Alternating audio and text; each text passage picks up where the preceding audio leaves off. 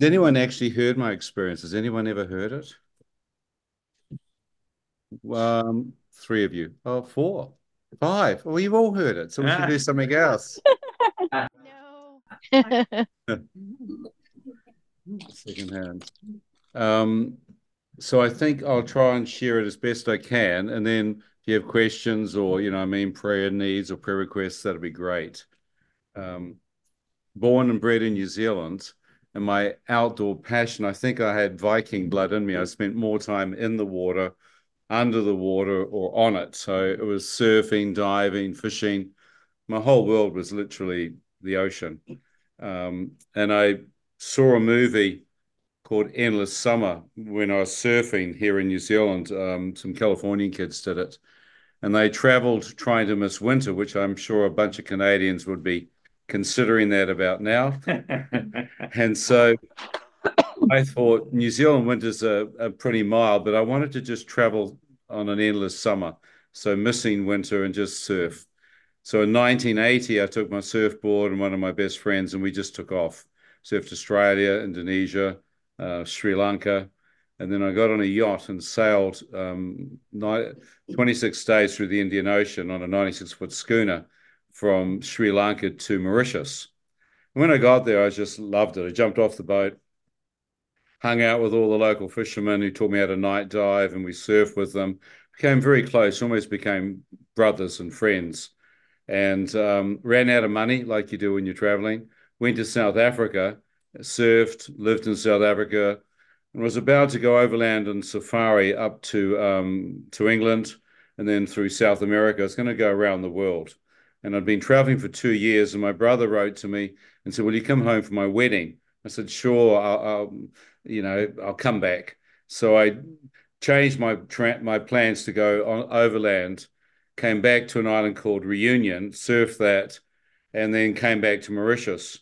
And I think it was about a week out before my flight returned via Australia to New Zealand.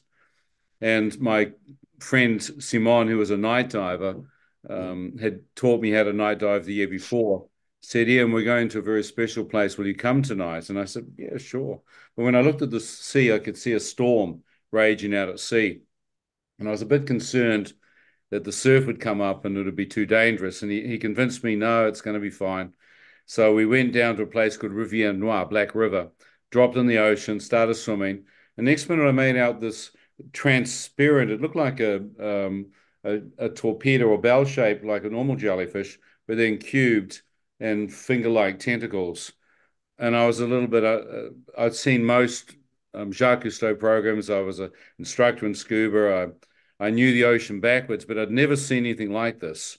So with my leather gloves, which we used to grab the lobster, the crayfish, I reached out and grabbed it, and it squeezed from my hand like a jellyfish. And I thought, well, that's an unusual jellyfish. Never seen one like that before.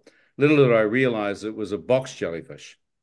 Um, the Australians call it a sea wasp, a marine stinger, or a box jelly. And its toxin is supposedly the second or the most deadliest neurotoxin known to man.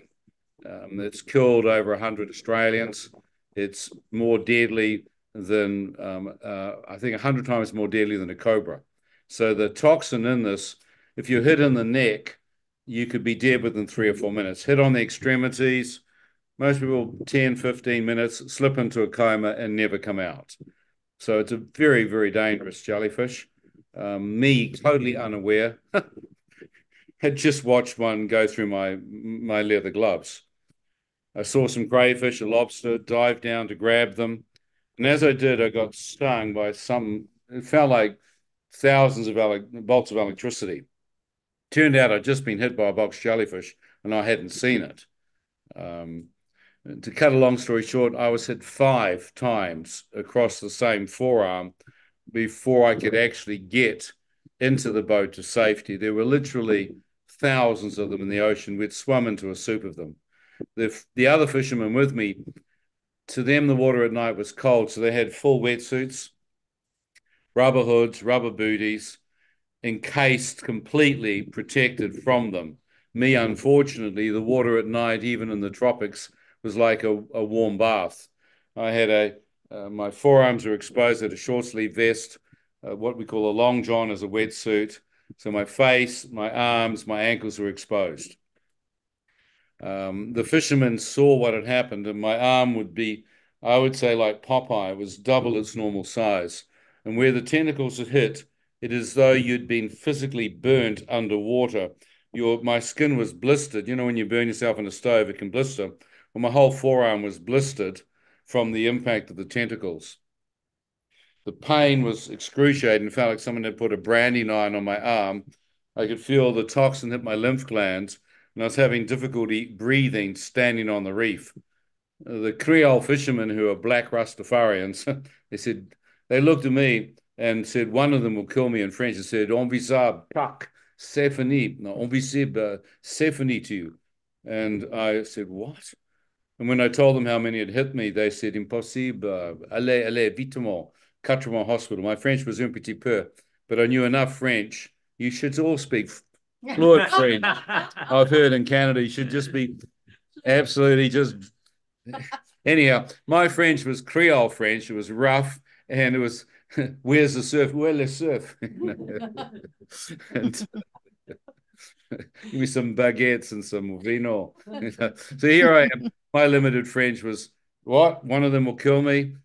Get to the nearest hospital. It was an old British Army hospital in Cuttermore. I knew where it was.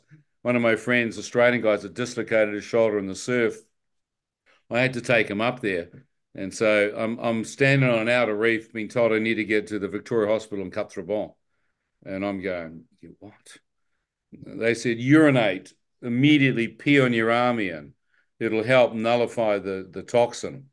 The young kid then began poling me through the lagoon towards the beach. He said, Simon, come with me. He said, Ian, we have no motor. You must go now. You die. You die, brother. And unfortunately, none of the adult divers come with me because it was just a dugout boat with a pole. The child who got me to shore hit the beach. I stood up, and to my horror, the poison had already paralyzed the right-hand side of my body, and I collapsed. The child motioned for me to put my arm around his neck. I grabbed my paralyzed right arm, and somehow this kid dragged me up a sandy coral beach. It was the middle of the night, through some pine trees onto the main road. I thought, well, there's nothing here. And this is 1982. No mobile phones, no internet. This is the deserted part of the island, only where local fishermen live. And he panicked. The kids in French go, mon frère, sur la plage, c'est fini, and he wants to go back and rescue them. I said, no, ambulance, gendarme, téléphone.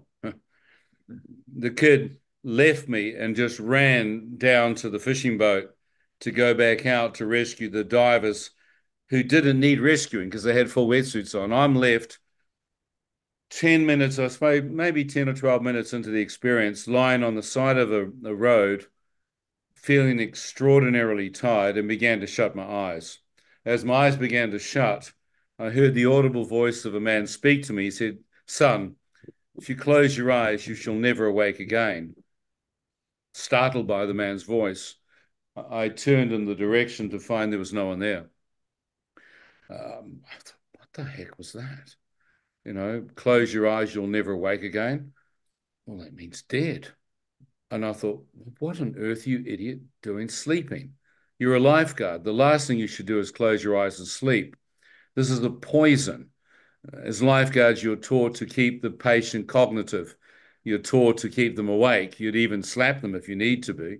And so here this voice spoke to me, and I now know this to be the voice of God, but at that time, it was just complete out of my world, an audible voice. I thought, well, the only people that hear that are people that are in the nut house, people that have been in psych wards.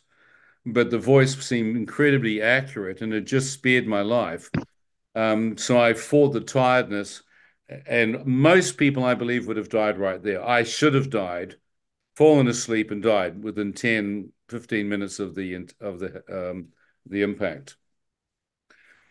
Now I know that I'm on the edge of death, and I must, with all my strength and energy, get to a hospital for neurotoxin anti-serum.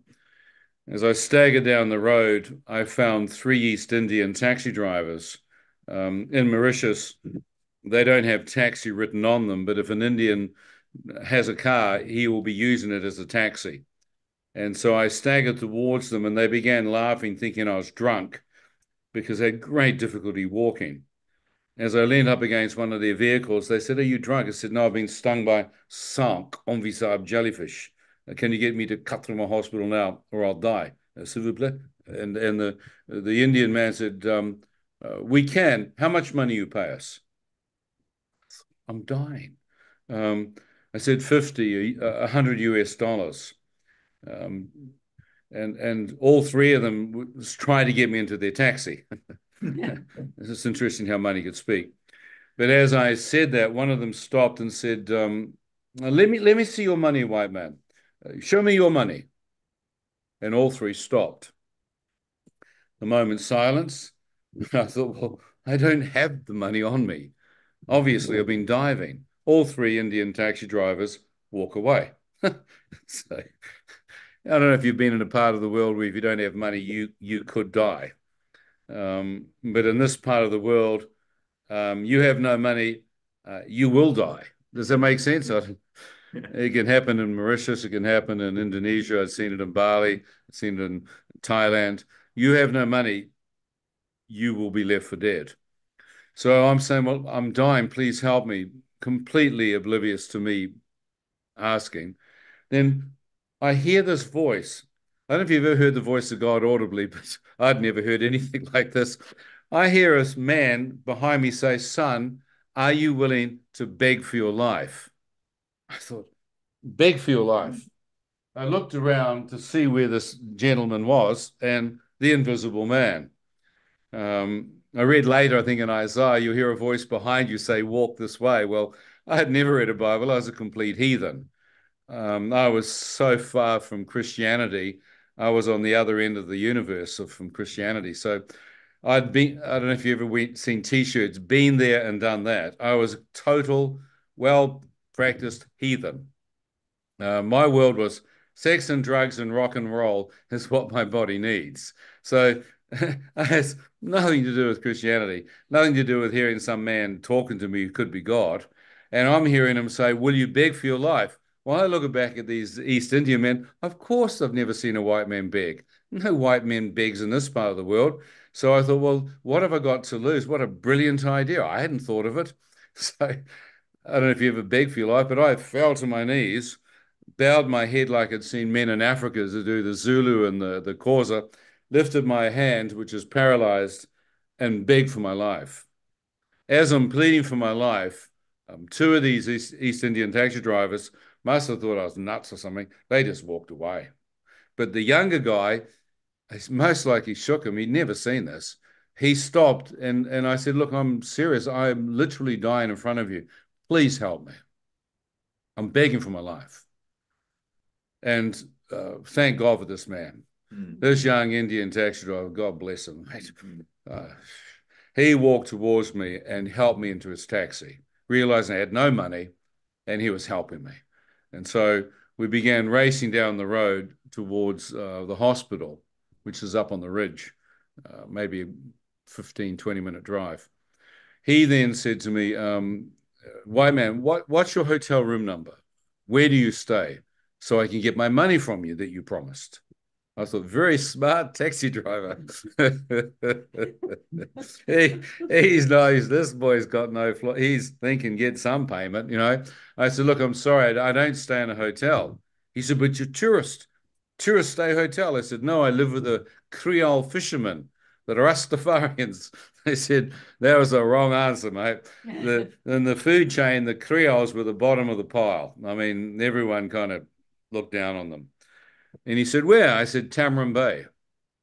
He said, "You stayed Tamarin Bay Hotel?" I said, "No, no, I live for the Creole." Oh my God, wrong answer again. This poor guy, he was having a bad night. He thought he might make some dollars off me somehow. And now this guy's something that doesn't fit the equation. He got no money. He lives with the Creole fishermen, the Rastafarians, the Bob Marley boys, and he ain't got no hotel room. He said, "Look, I'll not take you any further. You lie to me. You tourists, I take you to the tourist hotel in Tamarin Bay. I thought, whatever, please just take me to the hospital. I'm dying, man. And he pulls into the village where I live. Here's a small Chinese hotel on the beachfront. He said, get out. So I try and get out. Everyone in the village knows me, so I thought I'll get some help. So as I try to get out, my legs, to my horror, were completely paralyzed. The neurotoxin had now taken the entire lower part of my body. He said, you get out. I said, I can't walk. My legs are gone. I pay you whatever money you want. Just give me the hospital. He leaned over, opened the door, and to my amazement, and I still don't know why he did it, he just pushed me straight out of his taxi. So his estimation of being kind and went out the window about that point. So he chucks me out of his car and shuts the door, drives off, and leaves me paralyzed in the car park of a hotel in the middle of the night. And I thought, well, if you got to die, do yourself a favor. If this is how humanity treats fellow human beings, why don't you just die and give up? But something in me, I don't know whether it's just the stubborn Irish Celtic stuff in me, thought, well, I've got one good arm. I can at least drag myself along the car park. I might as well die trying. And so as I dragged myself along the ground, two security guards wander out with their flashlights, wondering why the taxi came and who's there. And they find me in a crumpled heap on the ground. As I look up, I recognize one of the Creole security guards as my drinking buddy, Danielle. I don't know if you ever got a drinking buddy, but anyhow, here I am. He says, "She's a fair man. What you do on the grounds? I never see you like this, Ian. Why you do this?" And he's laughing away, thinking I'm drunk, legless. And as he wanders over, his flashlight picks up my arm, which is blistered and scarred.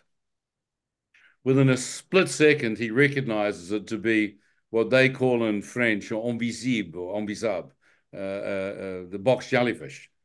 He said, "Pardon, you dive with Simon to la Limon." I said, "Oui." He said, "Ian, this one kill you, brother." So he grabs me in his arms and carries me into the hotel.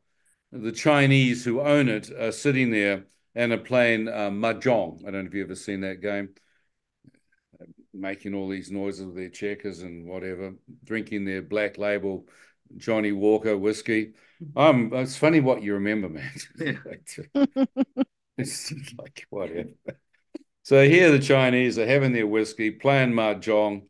Everything in the world for me is kind of slowing down into a bit of a weird, surreal thing. My friend Danielle carries me and drops me in the chair next to them and then backs off. I thought, why doesn't my Creole friend talk to the Chinese? Well, sadly, in this part of the world, there's a pecking order: English, French, Chinese, Indian, Creole. If he doesn't get asked, he could lose his job by not showing respect to the owner. But I, as a white man, can speak to these Chinese owners because it's just thank God for Jesus. Thank God all that stuff's gone, mate. So I'm looking at these Chinese men who have interrupted their mahjong game, and they said, "You drunk? What you doing here, white man?" I said, "Well, I've been stung by cinq envisable jellyfish. I need to get to Quatre-Mont Hospital." I'm getting sick of telling people this, but anyhow, show them I'm dying in front of them. One of the Chinese gentlemen stands up and he said, "Oh, stupid boy. Why you put the needle in the arm? Old men, they take opium with pot. Why you put needle in Oh arm? no. Stupid boy." And sat down. Well, I wasn't very politically correct, and I'm still not very politically correct. But in my spirit, I thought, well, thank you very much, Dr. Wong. Brilliant diagnosis, mate. This is not heroin. I'm not chasing the dragon. This is from a jellyfish. But of course, I realize the Chinese don't dive. They buy the seafood off the Creoles and then sell them to the tourist hotel. I just sucked it up and thought, it's not heroin. It's not drugs. ignore me. Next minute, my right hand began to have muscular contractions and spasms. Within seconds, my jaw is beginning to smash into it. My upper jaw, my whole body goes into, I think, what I can only describe as the death rattles.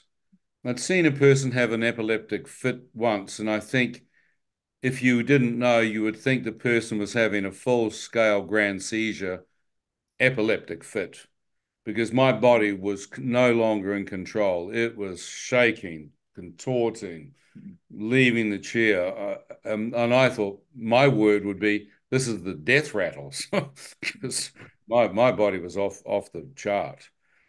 They came and tried to, this stopped their mahjong game, obviously. They came over and tried to restrain me. As they tried to restrain me, I was throwing them off. I was literally shaking out of control. And as soon as it started, it stopped.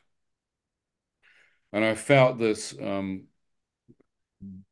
icy cold sensation hit my feet. And in my bone marrow, I could feel a very cold death creeping into the core of my bone marrow towards my upper body. And my body went from a burning hot sensation to ice cold in a second. I said, I'm freezing. I'm freezing to death. Please help me. Please, blankets. And the intensity of it was so overwhelming. I watched three hotel owners run. Within a few seconds, two of them had come back with blankets and were wrapping me up. A third gentleman come running back with a glass of milk. I thought, why has he got a glass of milk? Then he tries to pour it down my throat. I don't need milk. I need anti-serum. But of course, he must have thought it was a toxic reaction, that I'd perhaps ingested something. So at least he's trying to nullify poison if I'd ingested it through milk. Very wise. I said, look, it's in my blood. It's not in my stomach. And I sat there freezing to death thinking, oh, I can see his Mercedes-Benz in the car park. So I turned to the owner who I knew owned it and said, sir, could you please take me in your car to the hospital now, or I will die in front of you.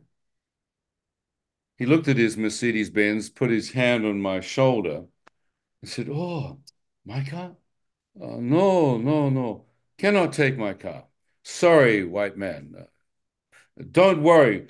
We wait for ambulance for you. I was by nature fairly laid back. I think I've smoked so much dope and pulled so many bongs and chillums in my time and smoked so much hash that it took a lot to get me really agitated.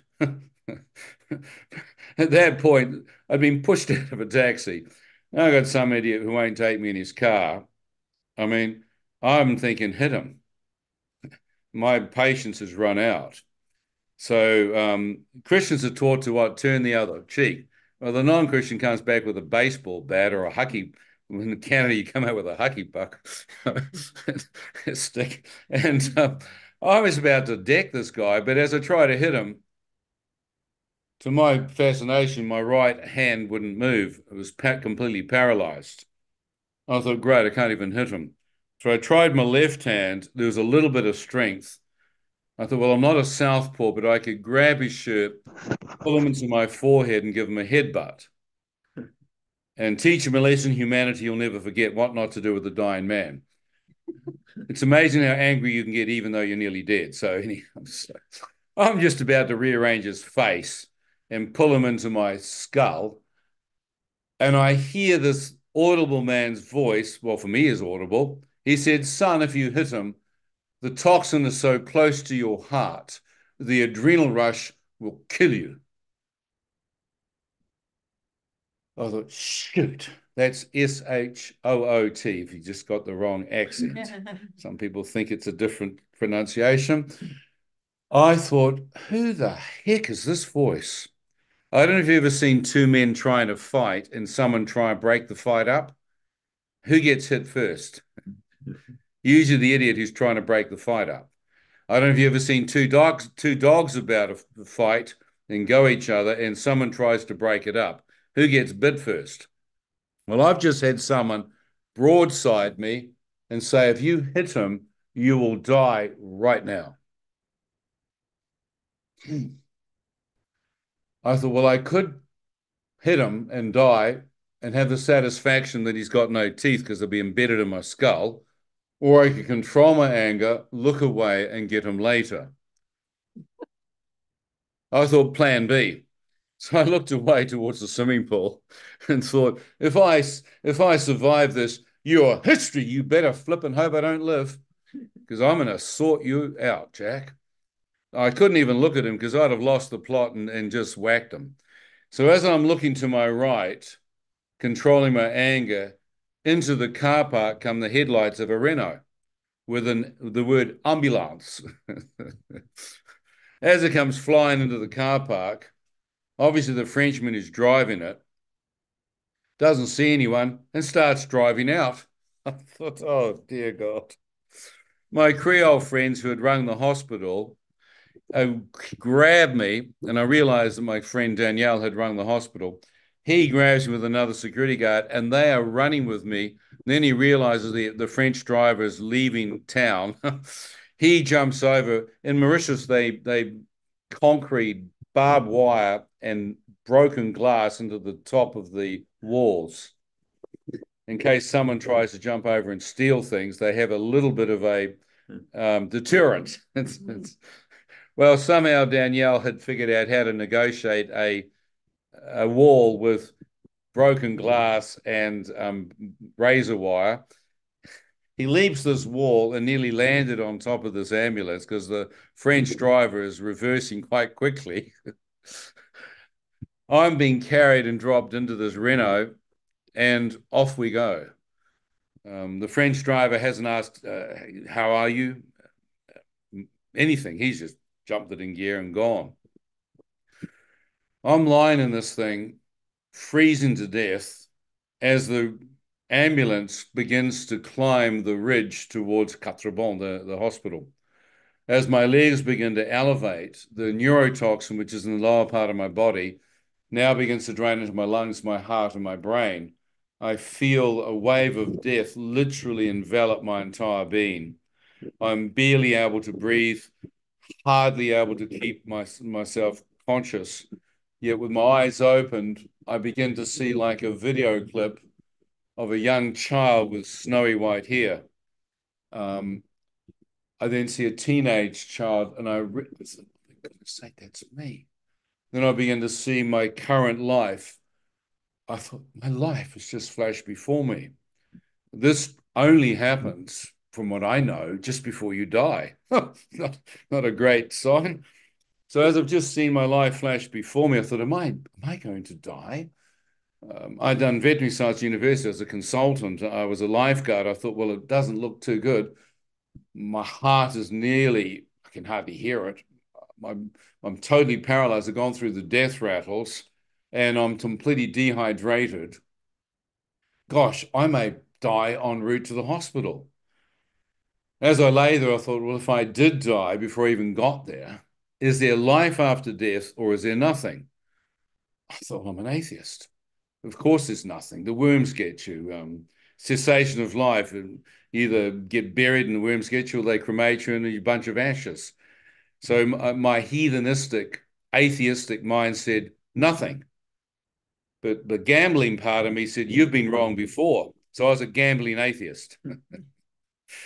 So the atheist said nothing. The gambler said, you're wrong. You've been wrong, son. How many have been wrong before? Any of you wonderful souls out there from Canada ever been wrong? Ever been wrong? No, just one person put their hand up. So I thought, well, mate, I've been wrong a fair few times, and this is not the time to be wrong. I thought, well, I've heard lots of opinions. Buddhism, Taoism, humanism, Darwinism, Confucianism, you know what I mean? There's a fair few of them. I thought, well, I want to back the horse that wins. I said, well, I have no idea if there's something out there. I'm just about to die. I'll soon find out if there's life after death.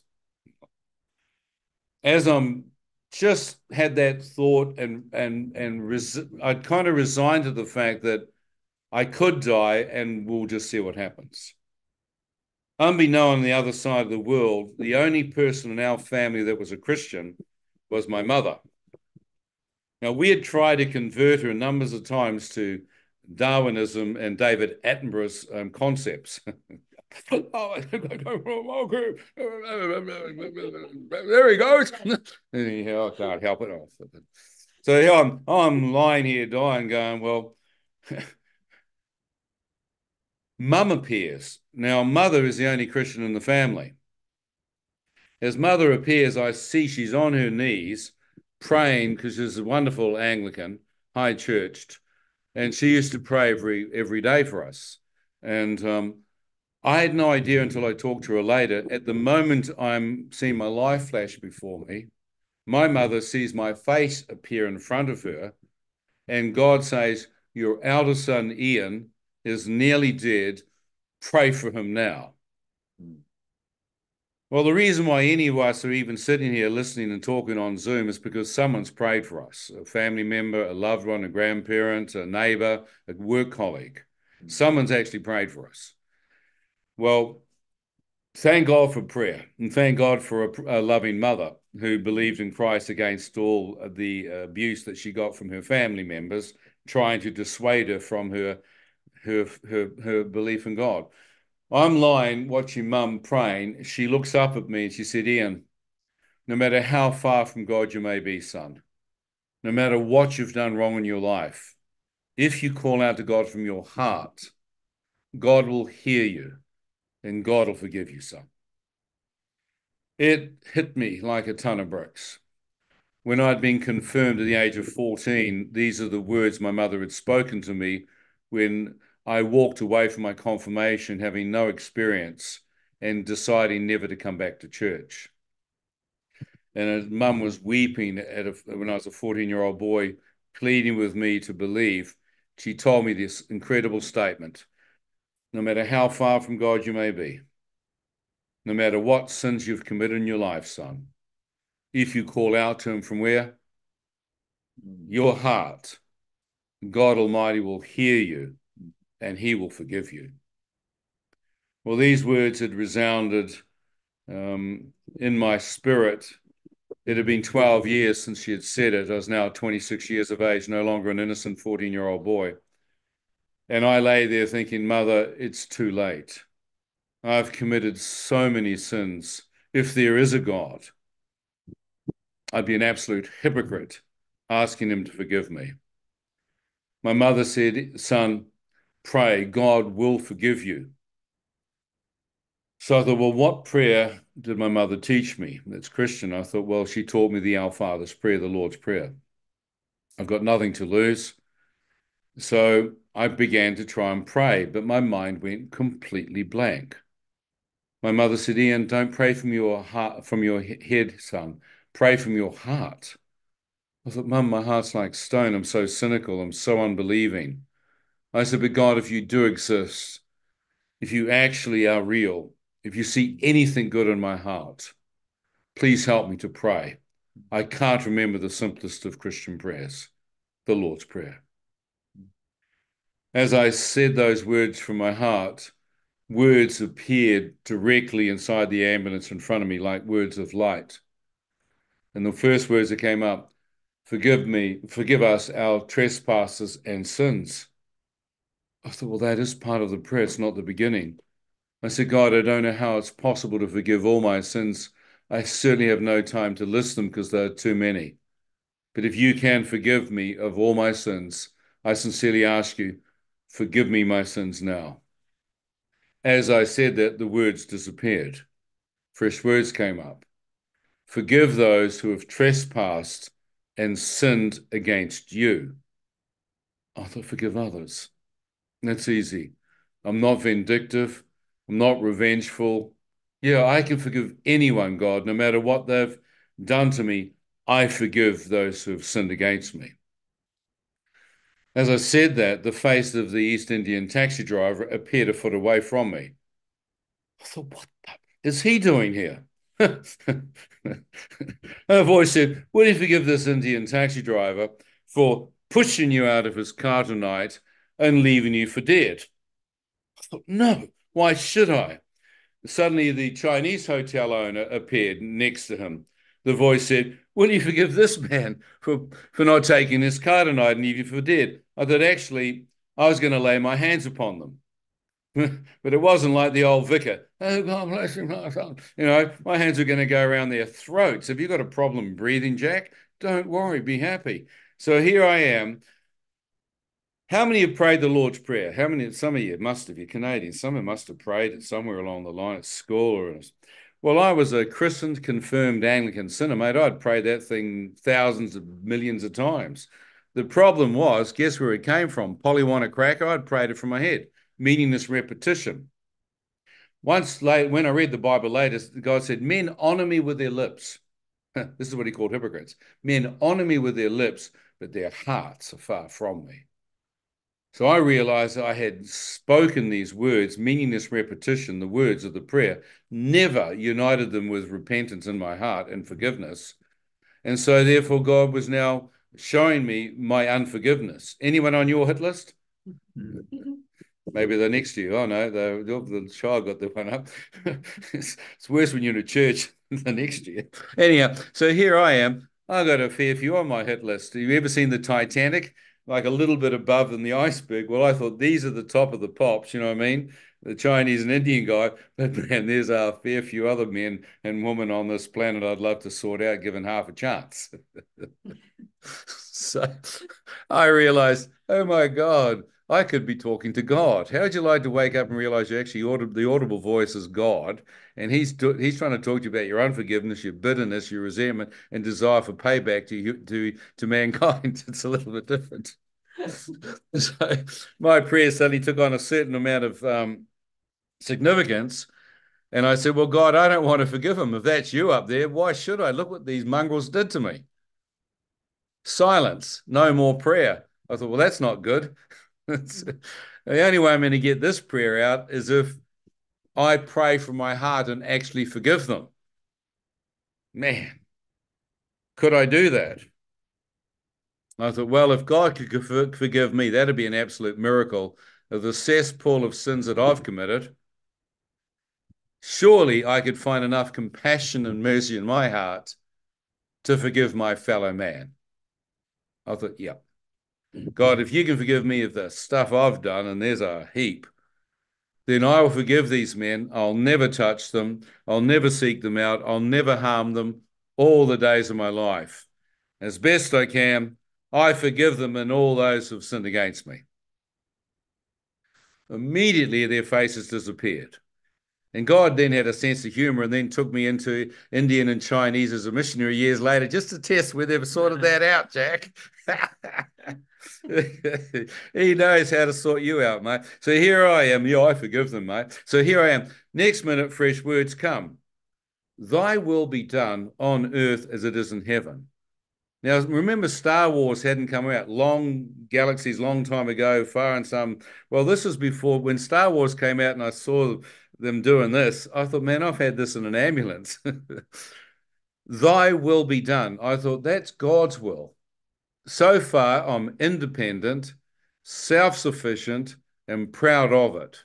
As Frank Sinatra said, I did it my way. Well, I thought whatever God's doing up in heaven, it got nothing to do with my lifestyle. And I thought if I pray this from my heart, what the heck? That's admitting you're wrong. That's trying to find out what God's doing in heaven, heavenly stuff, and try and live it on earth. Well, that'll cramp your lifestyle somewhat. Not exactly 1 hour on Sunday, stand up, sit down and kneel and say hallelujah. So I'm thinking this is a 24/7 prayer. Not some supermarket or food chain you have in the States. Well, you're in Canada, sorry. Sorry. Washed my mouth out. So here I am. I'm lying here, dying, and I'm having to think, what is God's will? I said, I have no idea what he's doing in heaven. It's certainly got nothing to do with me down here on earth. I said, God, if you help me through this, I humble myself. I admit I'm wrong. I'll try and find out what you're doing in heaven and try and do the will of God here on earth. Next minute, the whole prayer came, like the Star Wars thing. Our Father, which art in heaven, hallowed be thy name. Thy kingdom come. Thy will be done. As I read it through, I finished the prayer The ambulance slammed on its brakes as I arrived at the hospital. It seemed as though in that ambulance, time had gone into slow motion. I've talked to tens of thousands of people who have died like me, and they all tell you in the last moments, everything goes into slow motion. Even head-on collisions. One person said, "Oh, it's instantaneous." I said, "No, no. It's like the Matrix. God seems to slow time down." And I said to God later, "Why do you do that?" He said, "Because I wish none to perish. I apply more mercy and grace in their dying moments than perhaps their entire life." I said, "What?" He said, "Ian, I can speak to them like I was speaking to you in that ambulance." And he literally slowed time down for me to complete that prayer. As that prayer was finished, a peace entered me that has not left me in 40, it's nearly 42 years. And I knew I'd made peace with God. No one needed to tell me that I had made my peace with God. I knew that God had heard me, and the peace of God that surpasses understanding filled me the moment I prayed from my heart. Isn't that incredible? I had no idea what born again was. I had no idea what salvation was. I was an Anglican. I didn't know anything. As good as my Catholic friends. We knew how to stand up, sit down, and kneel. We didn't know what we were doing. We went to church because mum and dad took us there. So, and I had all the certificates that I was christened and confirmed, sitting down with my stamp collection and my marble collection.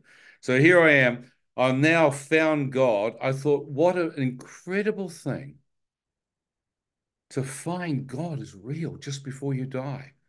I thought, I wonder how many men just like me pray and find him just like me. And I thought, what a bizarre thing. And next minute, the ambulance door swings open. I'm still kind of reeling with the fact that I've just met God. I've just found his peace. It's all so real and surreal, yet I'm now shunted back into the reality of fighting for my life. As the ambulance driver lifts me into a wheelchair, he races me into the hospital. And like most hospitals, they have nurses taking your blood pressure, um, talking to you. They're all speaking in French. My French is so un petit peu. It's like "Calage est-il où elle habite," you know what I mean? So they shove this thing on my arm. Nurse starts pumping it up. She gets a machine and shakes it. I thought, what's wrong? She rips it off, puts another machine on my arm, pumps it up, and then hits the glass where the mercury's supposed to move, then hits the top of it. I thought, what kind of hospital is this? That's an old British Army stuff from World War II, man. I mean, that's the equipment they're using. I thought, but even blood pressure machines live the top. The mercury ain't going unless the thing's broken in the glass. What was happening, of course, was they couldn't find a pulse. So when you get close to death, your extremities shut down and the heart tries to keep the blood supply and oxygen supply to the brain. The extremities by this stage were in what the doctors and nurses call a crash mode. So they couldn't find a pulse. The ambulance driver realized the poor nurse had lost the plot, rips the thing off my arm, and then in the wheelchair races me straight through, which you never get in New Zealand hospitals. I don't know about Canadian, but you never get to see a doctor for. You could be 5 hours waiting. So the ambulance driver just raced me straight past all the nurses, all the orders, and straight into where the doctors were sitting. Well, the doctor's wondering, what's this guy doing? I don't even know if I can speak. I said, I've been stung by cinq envisable jellyfish. I need anti-serum now or I'll die in front of you.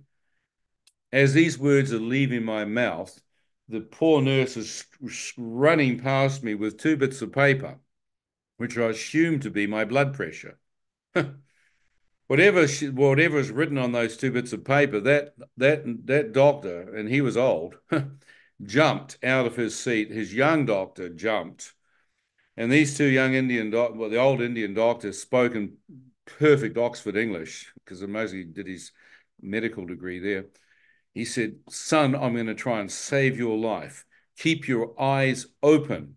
He then grabbed the wheelchair, raced me down the corridor, and began to himself fill up the syringes, which we use on the farm for milk fever. I mean, these are horse syringes, and started trying to jab them into me. I then had nurses, people, anti-serum, antitoxin, dextrose.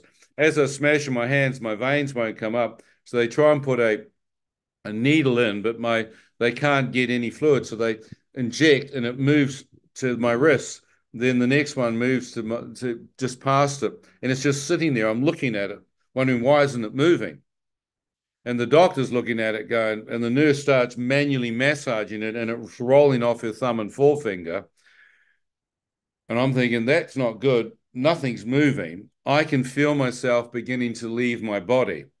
The old doctor said, son, we've done this, all we can do for you. You must keep your eyes open or you will die. Well, I'd heard that back on the beach, seemingly half an hour ago. I don't even know how I was still alive. They didn't know how I was alive. God was keeping me alive. So they lifted me out of the wheelchair and put me on a bed. And I could hardly breathe. Perspiration from the dextrose that they put in was causing fluid to return to my body and was forming beads upon my forehead and draining to my eye sockets, and I couldn't see. So I tried to speak, doctor, please wipe my forehead. I want to stay alive, but my lips wouldn't move. I tried to lift both hands to lift them just to clear my eyes. Both arms were completely paralyzed. I thought, tilt your head in. You got to keep your eye open. So I tried to tilt my head wouldn't move. I mean, no, this doesn't look good. Eyelids, squeeze your eyelids, try and squeeze the fluid out. But you know how your eyes go all blurry when they've got liquid in it. Couldn't squeeze my eyes much. As I did, they got heavier and heavier. I thought, stuff it, I've got to take a break. I'll do a power nap. How many of you have ever done a power nap? You're just going to go for sleep for 5 minutes, and sure enough, I'll be a box of birds when I wake up. Well, I closed my eyes, and the moment I did that, the machines monitoring my vital signs flatlined, and I was pronounced dead. For me, in the midst of this, I didn't hear them say the boy's dead. I heard the machines go off, and in a second, I was out of my body. I don't know if you've ever heard of people looking down on their body, so like 8 to 10 feet above, and they can tell and see everything that's going on. And some of them, they're right on the edge. The scriptures say when a man dies, his spirit leaves his body. So it's pretty obvious that the body is ash and dust, a clay vessel. So in a split second, my spirit left my body, but I couldn't hear the doctor say he's dead. So I was very much alive. And within a second, I was out of this world in a realm of complete darkness. Where I'd been lying down, I was now upright. I thought to myself, did I just die? Or have I been asleep? You know, you can be asleep for 5 minutes and it actually could be 5 hours. Have you had that kind of encounter? So suddenly time became a bit weird. Was I asleep for a few seconds, or have I had a deep sleep and have now woken up in the dark? Well, I was disorientated. I'm standing. It's pitch black. Well, I thought, well, let your pupils adjust to the dark. So I turned around 360, looking for my eyes to adjust. Nothing. I thought, that's unusual. I thought, well, then don't panic. Find the wall and turn a light switch on. So I groped out to my right. I don't know if you've ever slept at a friend's place and tried to find the light switch. Mm-hmm. How many have figured out the best thing to do is put your foot in front of you and your hand in case you go down a stairwell, trip over something. And so I'm groping out maybe 10, 15 feet, no wall. It's weird. So I go back thinking, well, obviously they're moving into the general ward. My hospital bed. There should be a lamp near it. Just got to find my bed. So I go back to my left, groping around. Oh, now you've lost your bed, you idiot. How on earth did you do that? So I then do bigger concentric circles trying to touch a table, a bed, a couch, anything. I thought, I can't find a thing. I thought, well, it's so dark, you can't see your hand in front of your face. So I bring my right hand towards my face, and my hand passes straight through it.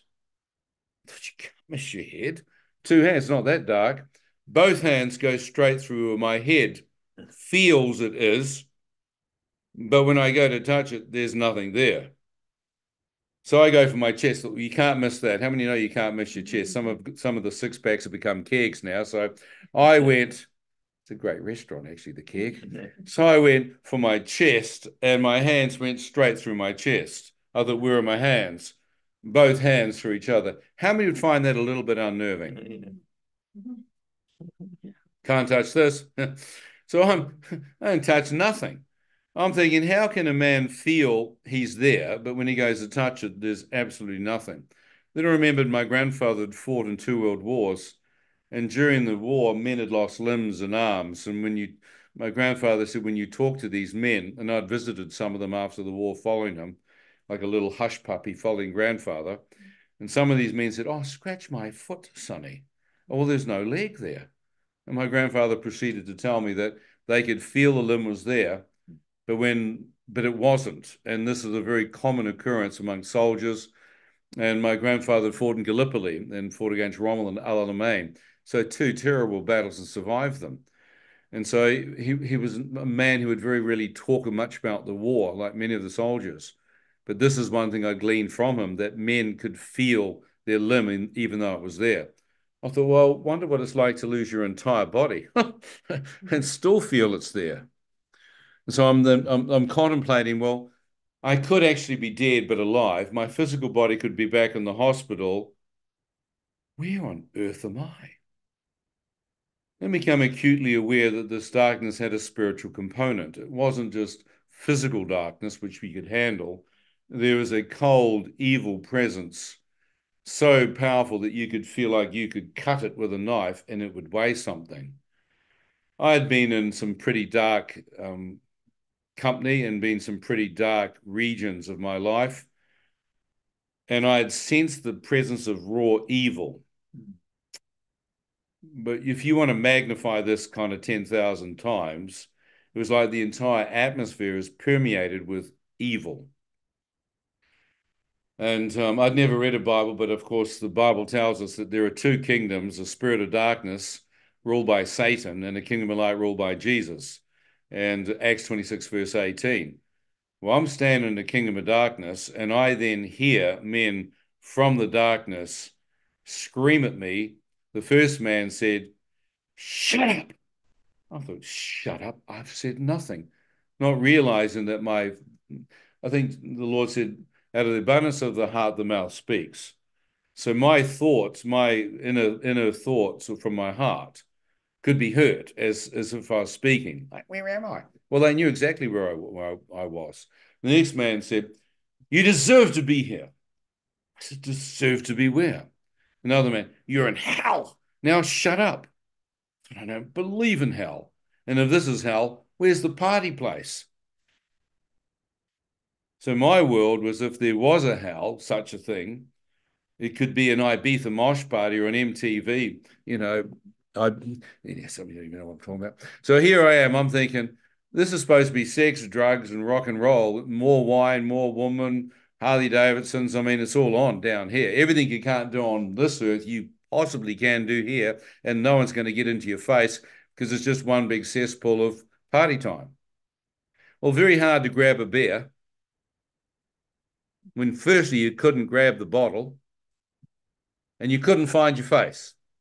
How many find that a problem? You Canadians don't drink beer anyhow. So have sex. Well, very hard to have sex when you've got no physical form. Very hard to take drugs. Can't see. I'm standing here going, oh, well, if it's not a party place, which is what the heathen think it is, the Christians have told me it's a place of hell, fire, and brimstone, rotting corpses, maggots, and demons with horns, little tails, and red jumpsuits, prodding you with trident pitchforks. putting another one on the rotisserie, on the barbie tonight. So I'm going, well, where's the demons? Where's the rotting corpses? Where's the fire cooking up all these rotten sinners? Well, I think it's the complete darkness. I'm thinking there's no rotting corpses here. Those rotting corpses are back in where they died, either on the head-on collision on their motorbike or like me, lying in a hospital. So this isn't the physical place. So firstly, you can't have roasting, rotting, and there's no if you have a physical body, it gives off a stench and you can invite flies and maggots. Well, there's no physical body, it's a spiritual body. And then I'm thinking, well, where's the fire? I had no idea the Bible says that death and Hades, or this place of darkness, is held until the day of judgment when it is cast into a lake of fire. When Christ returns, and those that are cast into the lake of fire are then tormented. Does it make sense? And consumed, and that Satan actually hates the fire. He's terrified of it because God's an all-consuming fire. Jesus' eyes are a flame of fire. When Elijah prayed, fire and brimstone didn't come from hell, it came from heaven and consumed Sodom and Gomorrah. So I'm getting a download of a hell different from what my upbringing had been. Does that make any sense? My traditional Christian upbringing. So, and if you read Galatians, Paul talks about the fruit of the flesh. The fruit of the flesh are immorality, drunkenness, idolatry, adulteries. These are desires of a man's heart. And when it says the worm cannot devour the flesh, you're talking about the desires, they cannot be fulfilled. In other words, it's a parable, or it's a what do you call this? A name for it. Simile. It's like a metaphor. So a lot of the scriptures that the Lord talks about are metaphoric or in a parable. So I'm suddenly realizing that I could be held in this darkness. In fact, the Bible says that you're held in chains of darkness, not literal chains, but you're held in the kingdom of darkness until the day of judgment. Does it make any sense to you? None of you. You're all looking dumbfounded, blinded by the light. So here I am. I'm walking. Where am I walking in Hades? Well, thank God, Psalm 23 says, though I walk through the valley of the shadow of what? Death, I shall fear no evil. Who do you think was walking with me? No one knows. Okay, thank God it was Jesus. Jesus. Praise God, we got someone. You got someone right. So who had I made Lord and Shepherd of my soul, my spirit, just before I died? Yeah. Jesus. What prayer had I prayed? The Lord's Prayer. What was the Lord's Prayer? One of the most powerful salvation prayers given to mankind, isn't it? Mm-hmm. So who had I prayed to? The Our Father's prayer. I had surrendered my life to the Lordship of who? Christ.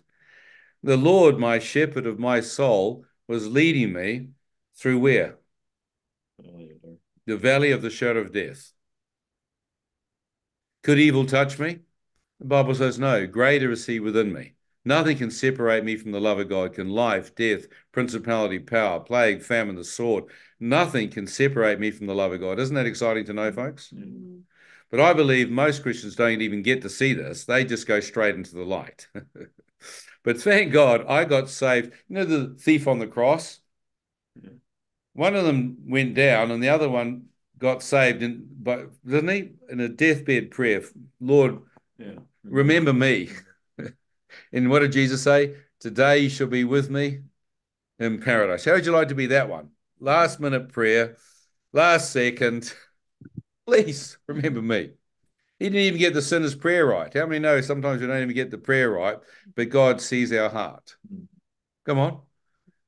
You don't have to get all the theology right. You just got to say, God looks at the heart, and if you humble yourself, he sees it, doesn't he? Yeah. He sees the repentance and the conviction in your heart.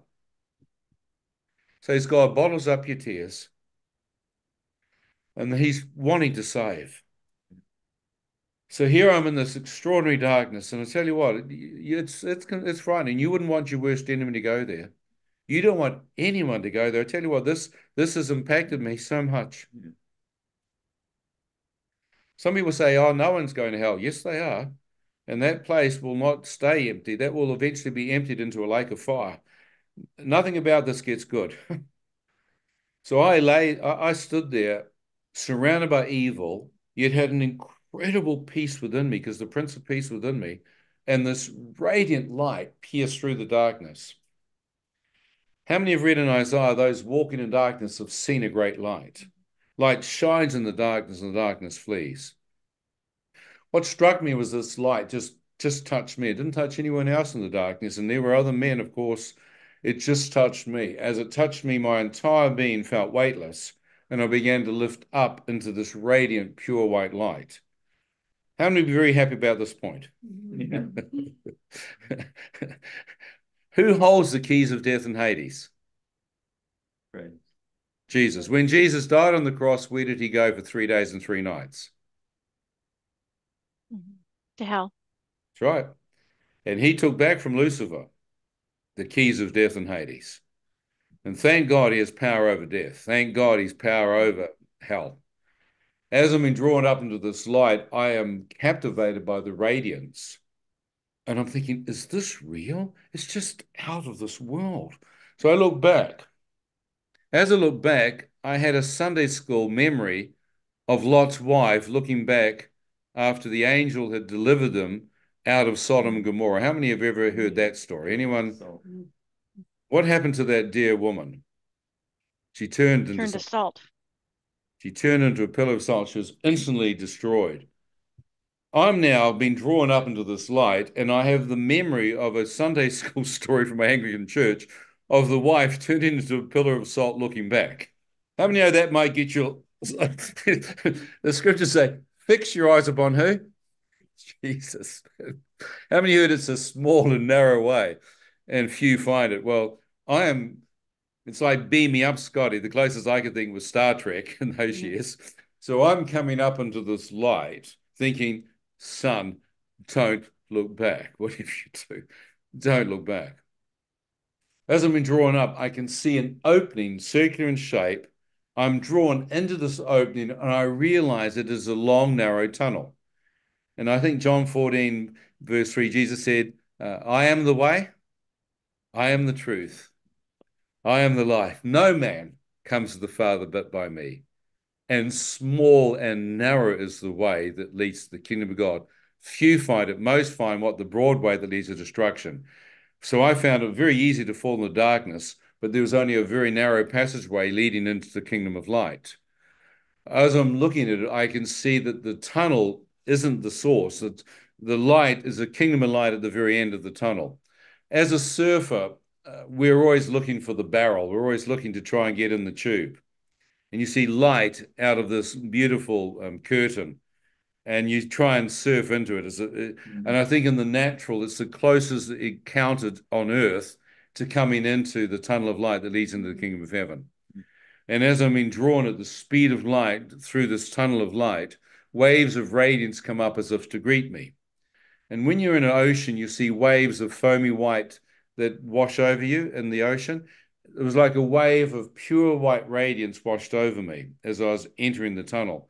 This wave of light gave off a living emotion that I call comfort. In fact, the Holy Spirit is called the Comforter. How many have felt comforted? And when you got saved, you bawl your eyes out, you weep, and you don't know what to do, but you feel a warm comfort. Bit better than Southern comfort. And a few other false comforts that we've all tried at different times. So this comfort hit me. And then my entire feeling was as though someone had just embraced me and held me. I thought, that's a living light. It has the intensity of laser light, but I felt an emotion. I move further down, another wave of light hits me, and I feel total peace from the tip of my head to the base of my feet. And of course, Jesus said, I am the Prince of Peace. Peace I give you, not of this world. And this peace has not left me in 42 years. As this peace flooded me, I thought, In the darkness, I couldn't see my hand. I wonder if I can see what I look like in the light. So I turned my head to the right, and here was my hand outstretched. And as I brought it up to my face, I could see that it was my hand and my fingers and arm, but instead of flesh and blood and bone, it was a transparent spirit-like being. In fact, the Bible says, flesh and blood will not inherit the kingdom of God, but we shall be changed in the twinkling of an eye. Mortality will take on immortality. First the natural, then the heavenly, first the earthly, then the spiritual. So I could actually see what men who've had amputations can feel. They can feel their spiritual bodies. How many realize that you're more real inside you? Your spirit body is more real than your physical body. Mm-hmm. You feel like you can live forever. You can, but your body is packing up. How many of the older folks that have feel that the thing's packing is sad and there's a few replacements needed? Well, here I'm a young 26-year-old man. I don't think anything needs to be replaced, but I've just had a complete download as I am lifting my hand up, now knowing why I can go through my face. Here I am, a spiritual being of light. The Bible says God is the Father of light, and we shall become sons and daughters of light. How many would be happy about this point that it's you? Yeah. You can see you, but how many know that we get a new body? How many would like to get the new body? Some of the older ones are going, yep, we would like that one, yep. so, I haven't got my new body yet. Does this make sense? How many know this? I am seeing my spiritual being, unbelievable, which is more real than my physical body, and I'm looking at it. That's extraordinary. I thought, I don't want to stop here. I want to see more. What on earth's at the end of this tunnel? I move further down. Another wave of light hits me. I'm enveloped in joy and excitement and expectation that what I'm going to see next will be the most awesome, incredible thing a human being could possibly encounter. I pop out of the tunnel. So how many have heard of the fruit of the Spirit? Yeah. Comfort, peace, joy. How many have tasted that as Christians? Isn't that just not? The world doesn't get that kind of joy. The world doesn't get that kind of peace. They just don't get it. I didn't. And if you got it, it was fleeting moments. Well, this was just abiding in me. I come out of the tunnel and I come into a kingdom of light. I realize the tunnel made it incredibly small. I'm now in a realm, my first impression, this must surely be the center of the universe. All life, all light, all power in the cosmos must originate from this focal point. What is it? Is this just an innate power in the cosmos? Or is there someone or something in this light?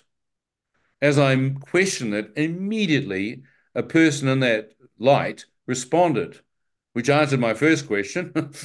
Let the force be with you, or is there someone in there? Well, the person in there just said, Ian, do you wish to return? The moment I heard him, I thought, well, that answers the question. There's some being in there. But my next thought, how on earth did he know my name? And return where? And as I heard the voice, I realized it was the same voice that led me through the Lord's Prayer. Help you in the area of if you close your eyes, you'll die. So I look back directly behind me, and here is a tunnel going back into darkness. I died, traveled through a kingdom of darkness, up a tunnel of light, and I'm standing out of my body before a being of light who knows my name and asking if I want to go back into it. Or am I lying in what's called an NDE, which means I'm not dead, a near-death experience? My mind has got starvation of oxygen. It has endorphins running, and I am tripping out of my skull, lying in a hospital bed in near-death situation. And all this is taking place in my mind. Do you understand that? Mm. So either I'm dead, out of my body, talking to a being of light, or I'm alive and all this is taking place in what the doctors term a near-death experience. The reason why doctors have great difficulty enunciating the word life after death would mean that they'd have to get off their evolutionary deception and actually realize there is life after death. And then they're going to have to look and say, what's out after death. So the best way they can do it when people are clinically dead is still call it a near-death experience, because when they come back and talk to them, they said, oh, you were never really dead. It all took place in your head. Does that make... Trouble was, I was dead of neurotoxin. I'd been hit by a semi-trailer and I'm now alive talking to someone who's asking me. I said, look, if I'm dead out of my body, I wish to return. I have no idea where I am. He said, Ian, if you return, you must see in a new light. I thought, light. See the light. Are you the true light? He said, Ian, God is light, and in him there is no darkness. 1 John 1:5. As he spoke, the words appeared just like the Lord's Prayer as words of light. I think Psalm 109 says, his word is a lamp unto my feet and a light unto my path. The entry of his word brings light. And so his word was like words of light. God is light, and in him there's no darkness. I thought, well, this realm is pure light. Is that God in the middle of it? I didn't believe in God, but I also didn't believe in hell. And there's no darkness in them. I've just come from a kingdom of darkness, and they called it hell. I thought hell was just to scare people into religion. The only people that are believers were terrified of going there. So I thought, well, I've just come from a darkness. This is pure light. Where is the darkness? I looked, I couldn't see it. I then looked behind me, because I'm looking at you now, and there's shadows all around you. Even though you were in a light, your body casts a shadow. So I looked behind where I was standing, and to my amazement, because I had no physical form, I was a spiritual being of light. The light was shining through me and casting no shadow. That's why the scriptures are true. There's no shadow or shifting in the Lord. Yet we often quote Psalm 91, in the shadow of his wings. Well, the reality is, in the shadow of God's wings, there's no shadow. It's only pure light. Isn't that comforting? Mm-hmm. And there's no darkness and evil or malice within the heart or character or the person of God. He is completely separate from darkness. Well, I'm standing there going, if that's God, he knows my name. He knows my thought before I even speak. He must then see all my sin and everything I've done wrong. Someone up here has made a dreadful mistake and beamed the wrong person up. They pressed the wrong button. I should get the heck out of here, crawl under some rock, and go back into the pit of hell where I belong. So I began to move back from the light towards the darkness of the tunnel, wanting to go get away. The Bible says men hate coming to the light lest their evil deeds are exposed. Well, I knew that he could see everything. So as I moved back, waves of light emanated forth from him, and I was expecting this to be the wrath and the judgment and anger of God. But as it hit me, pure unconditional love hit me. Love? Why would God love me? My whole body tingled with this sensation of love and acceptance. I said, but God, surely you know my sins. And more love came. I thought, perhaps he's so old, he can't see. I thought the worst thing would be to come into heaven and have this old ancient God with white hair or something, half blind, figure out that they've got the wrong man and chuck me out. Because I had this concept of some ancient of days person who perhaps didn't quite have it. So I'm telling him, well, I've cursed you. I've broken your commandments. More love. I thought I perhaps need to be a bit more specific. I've slept around. I've done blah, blah, blah. I'm not telling you, you poor innocent Canadians. And so more love came. I thought, well, I'm going to tell him the sickest, most demented bondage thing I've ever been involved in. Even I can hardly believe I did it in my drunken out stupor. So I dropped the bomb of the worst, sickest, most demented, evil thing I've ever done. And what was God's response? Pure, unconditional love and acceptance. Well, at that point, I'd run out of sins that were of anything really bad, and I began to burst into tears. I thought, crying. Men don't cry. I'm sobbing. Everything inside me is just bawling and weeping. And how many of when you got saved, you got buckets of snot and tears, and you're going, when does this thing stop? Well, I couldn't stop it. I'm bawling my eyes out. More love. I'm weeping. I've told God all my sins, but he still loves me, and I've just done it. And you're weeping and howling away. I don't know if any of you have done that. If you haven't, it's a good thing to do. And I'm howling away like a little kid, bawling, couldn't stop bawling. And the Lord speaks to me, said, Ian, in that prayer, when you prayed the Lord's Prayer in the ambulance and asked forgiveness, I forgave all of your sins. Mm-hmm. What can wash away our sins? Blood of Jesus. Nothing but the blood of Jesus. Though my sins are scarlet red, he'll wash them as white as snow. I'm standing here full of love, totally forgiven, full of peace, joy, comfort, and surrounded by the presence of God's radiance and glory. How many have heard you're going to be changed from glory to glory? But all men fall short of his glory. Well, I could see the glory around God filled the heavens. The glory that was around me was like a firefly, it was like a glowworm. It was like this little light of mine, dear Lord. It was like I was a speck, like a star standing before the sun. I was just overwhelmed by the enormity of the love. I thought all that light is full of love. And somehow he has poured all that love and acceptance and forgiveness into me. I thought, what kind of grace is that? I'd sung Amazing Grace as a drunken teenager on a New Year's party. Well, I suddenly knew what the amazing grace of God was. I knew what John Newton had sung, how sweet the sound has saved us, a sinner like me.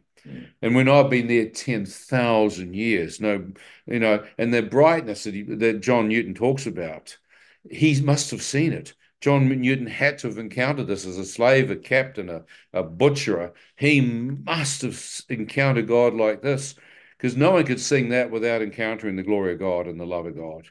I am weeping, howling. I said, God, could I come into this light and radiance and see you face to face? I am so close. If I can see you, I can truly put a name to God. I will never need to ask another human being on the planet who God is. So I stepped into the light. As I did, the light healed my broken heart. It went deeper than I've ever felt any human being, any family member, any wife, mother, best friend. I think Jesus said when the Spirit of the Lord was upon him to heal the broken hearts. My broken heart that had been looking for love and only found lust and passion and torment and guilty conscience. His presence touched my heart of hearts, and the inner presence of these veils, and they were literally like veils or stars. They began to minister deep into my being. I thought, how can you cry and be happy? I'd never known that emotion. I was weeping with incredible expectation of what God would look like. As suddenly as the veils of radiance and glory began to part, and standing in front of me, I knew to be God. He was wearing robes of light, absolutely dazzling white robes, like a monk's robe, beautiful, deep folds, but they were made up of light. They weren't human cloth. They looked like human cloth, but when I looked at them, I could see he had made himself robes of light. Psalm 104, I think, verse 2 and 3, he's clothed himself in garments of light. His arms are outstretched with these beautiful, deep robes, as if to welcome me. Hands of a human being, feet of a man. As I looked to who was welcoming into his presence, I could see his hair was pure white down to his shoulders. But when I looked towards his face, the light, 7 to 10 times brighter, was emanating from the core of his face. So bright, I literally looked away, thinking it could only but destroy your face to look into that radiance. I realized it hadn't harmed my face as I looked, and that I could see that his entire countenance was 10 times brighter than all the glory that surrounded him. In fact, the scriptures say the Holy Spirit, the third person of the Trinity, glorifies the Son. But the Bible tells us that Jesus' face, when you've seen his face, you've seen the glory of the Father revealed in the face of Christ. That he literally is, his face shines like the sun in full strength, Revelations 1, 13 to 18.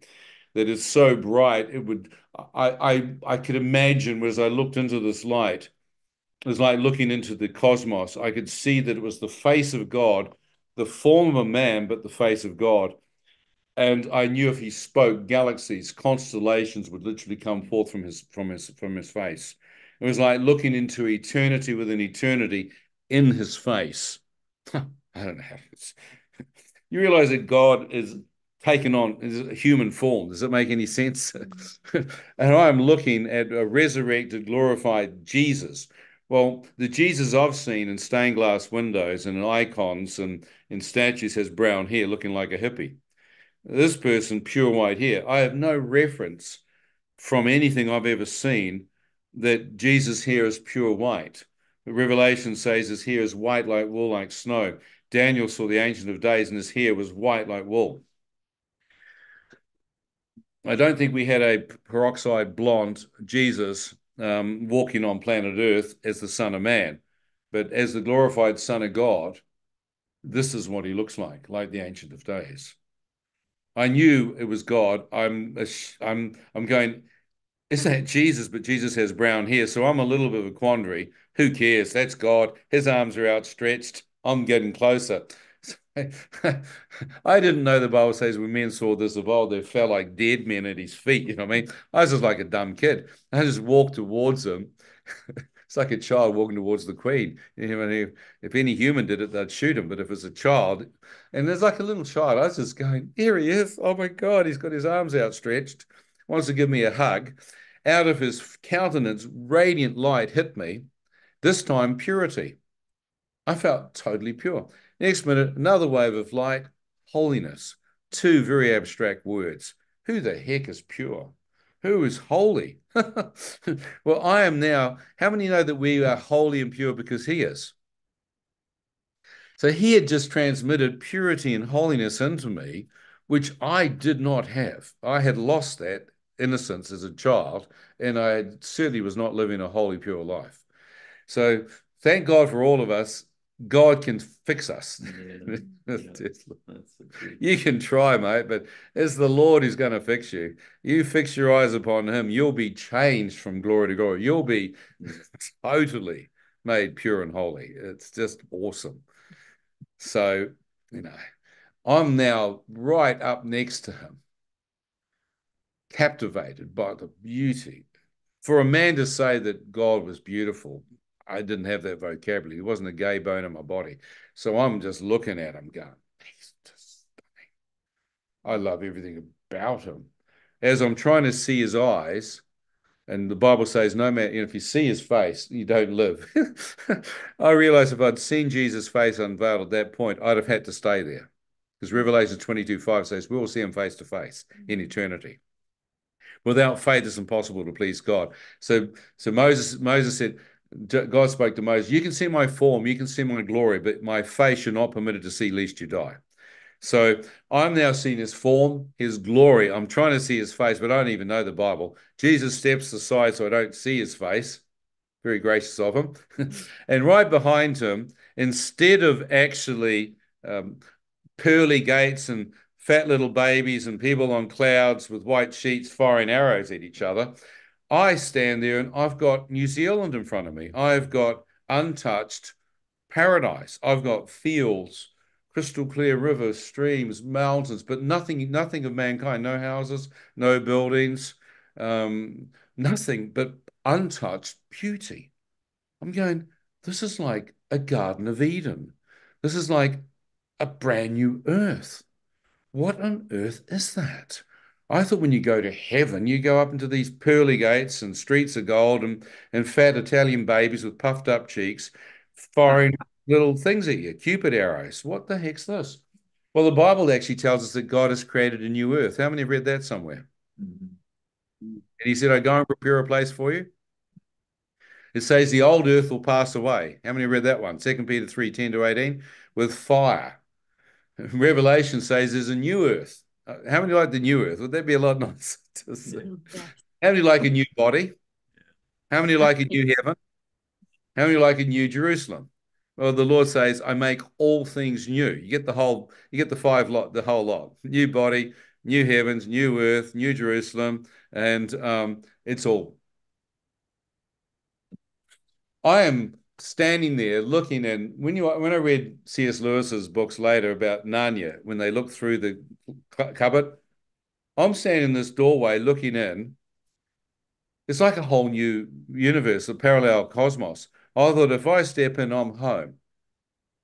Why wasn't I born here in the first place? Well, you got to be born again first. I was, and I'm just about to step in, and Jesus comes right back in front of me. And how many heard he's the door? That no one comes in apart from him. There's no other person, there's no other name given on heaven and earth by which you can be saved. People try and say there's heaps of different ways, but there isn't. So here, Jesus, the door of light, steps in front of me. He then asked me this pertinent question: Ian, now that you've seen this new earth, do you wish to remain here or do you wish to return? What would you do? Perhaps you come from White Rock, Langley. I don't know where you come from. Maybe Chilliwack. Perhaps you come from Vancouver Island. Perhaps you're from Steveston. I mean, goodness sake, where would you where Okanagan? Where would you want to be? A new Earth or this one? And I look out this window and I go, it's close to heaven on earth. Yeah, that's pretty nice. I said, I'm not going back to an apocalypse now, World War III. I don't go back to hell on earth. I want to step in and stay here. He didn't move. I thought, well, he needs more convincing. I said, well, I'm not married. I have no children or none that I know of. He still didn't move. I said, I have no debt. There's nothing to go back for. He still didn't move. I said, well, no one loves me. I've no one to go back for. Let me in. He still didn't move. I thought, well, I'm going to look back and say goodbye, cruel world, and then I know where he's standing. I'm going to dive to the right or the left. I'm a rugby player, and I knew if I'm going to get in, just to get it. So I look back. Goodbye, cruel world. Auf Wiedersehen. Ciao. Cheers. You know what I mean? I'll see you later. As I look back, what does God show me? A vision of my mother. Your mom. Yeah. One person who's back on earth that loves me. I love her, and has prayed for me. How many be a little bit ashamed to say that no one loves you and your mother's right behind you? Well, it was a vision. It wasn't her, because my mum's. So I thought, absolutely. If my mum has to bury my corpse or get a cremated jar of ashes from Mauritius with a story, the boy died. Sorry. Diving accident. I thought, what would do that to my mother, who's a Christian? I thought it would devastate her. It would break her heart. She could hardly live with that. How could it be so selfish to come into heaven and think my mother would thought her son, for all intents and purposes, went to hell? No diary, no deathbed confession, no priest, no one. So I said, God, I have to go back for my mum. I've lived such a selfish life. I've been here once before. I'm sure you'll let me back here again. I was just checking. I want to go back and tell my mother what she believes in is real. He said, Ian, if you return, you must see things in a new light, from a heavenly, eternal perspective, not from a temporary, earthly one. I instantly understood what he was saying, to see through his eyes, no longer from a temporary, earthly, but from a heavenly perspective. Thank God we're seated in heavenly places, and God can help us see what really matters in eternity of our temporal life, which is like a flower of a field in the grass. 1 minute you're here, next minute you're gone. What eternal impact would you have? And I thought, so far, none. I've helped a few old ladies across the street. I've put money in the Red Cross. I've literally done nothing of any heavenly, eternal significance for 26 years on the planet. I've lived for me, myself, and I. How many know getting Christ in you and the eternal God, it should radically change your viewpoint of life? Yeah. Should you live differently? One people said, well, if I died like you, I would do it differently. I said, well, the Bible says that we no longer I that live, but Christ that lives in me. I said, when you got baptized, will you be baptized unto death? Yeah. So I no longer live. So why do you have to physically die to actually get the hold of the scriptures and actually live it? Who do you live for? Most people just tack Jesus on. Oh, I've got Jesus. I've got my ticket to heaven. I'm just going to live as much as I can and push the grace of God as much as I can because I know he'll forgive me and I'll get there someday. Well, no, I've just stood before him. I'm a dead man walking. It's no longer me. It's not my job, not my life. I'm to serve him, love him, and bring some eternal significance on this planet. I'm a dead man walking. So I said to the Lord, I understand what you're saying. How do I go back? So I look back, and next to my mother suddenly appeared my father, non-Christian, Freemason, my brother, my sister, and then like the Canadian geese flying a V formation, hundreds of thousands of people going off into infinitum, literally behind my immediate family. I said, God, why are you showing me all these people? He said, Ian, most people won't step foot inside a church anymore to hear my name. I said, well, that's true, and be seen dead in the church. I'd been there and done that, and most of them were dead. Even the people in there weren't even saved. So here I am. I'm looking at all these people. So, well, I don't know them. I don't love them. He said, Ian, I love them. I desire all of them to come to know me. I want you to go back and tell them what you've seen. I said, well, God, I love my mother. That's genuine. I certainly don't have a love for all of humanity, and certainly not for some of these people, because I know some of them. I don't really have that in me. How many know that God can change your heart and wreck you? Oh, yeah. It'd help you to forgive a lot of stuff. And the hardest ones are often the family. The in-laws, the outlaws, I mean, they can be more tougher than the complete heathen, mate. So I said, God, I have no idea how to love these people, but how do I go down the tunnel, back into darkness, into my body? He said, Ian, tilt your head. Feel the liquid drain from your eye. Now open your eye and see. I was suddenly back in the hospital, but no longer in the accident emergency ED. I was in the morgue on a slab, looking down the length of my body with a sheet up. And I got a doctor holding my foot in his left hand with a scalpel in his right hand, prodding what appears to be a dead piece of meat because I can't feel it. This poor doctor feels like someone's looking at him. It was me. And he goes through the ceiling like he's just seen the corpse come back to life. Well, he had. I'm thinking, what the heck's he doing my foot? Does he think I'm dead? And then I hear the voice of God say, son, I've just given your life back. Now, it would have been a lot easier if God had let me float down from heaven, down through the tunnel, back into the darkness and slip back into the body. But no, he spoke like he did to Lazarus and said, Lazarus, come forth. He has creative power and resurrection power to speak that which is dead back to life. He can speak and nations come into existence. He spoke and I was back in my body, alive, with a man thinking I'm dead. This poor doctor goes through the ceiling because I'm getting sick of looking at him. So I tilt my head to the left. When he sees my head go this way, boom, up he goes. Three nurses in the doorway freaking out of their skull, falling over, bashing each other and running like they've just seen a corpse come back to life. Well, they had, but I didn't know that. I just saw them bolting. I thought, well, this isn't exactly a coma. They're obviously not treating me as if I've come back from a sleep. Yeah. They've done a runner. I look back to the doctor. He's shaking like a leaf, holding my foot, holding it together. He drops my foot and thought, is he going to run? Then out of his mouth, he said, we've done nothing to bring you back to life. You've been dead for 15 to 20 minutes. What did you see? Oh. Well, I'm thinking, do I tell him that I've just seen heaven, hell, Jesus, the whole glory realm? I thought, well, I watched a movie by Jack Nicholson, one who flew over the cuckoo's nest. It's a classic, mate. Jack Nicholson feigns to be a wacko nutter, locks himself in, and they throw the key away until some big Indian guy gets him out.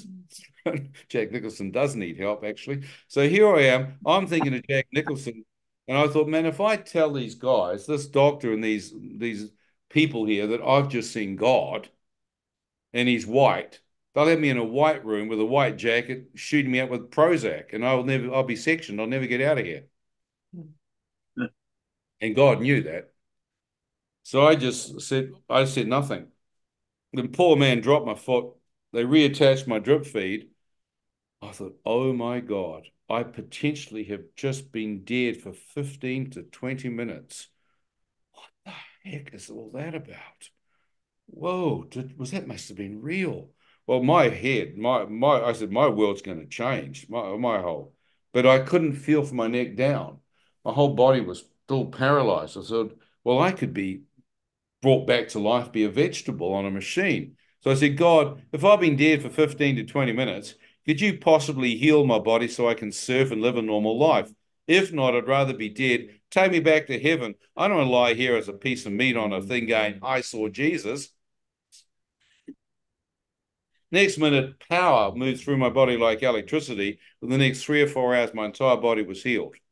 So I not only believe in resurrection power, I believe in the healing power of Christ. That healing miracles are for today, for now. I've felt that power go through my body when I prayed for people. I've seen them get out of wheelchairs.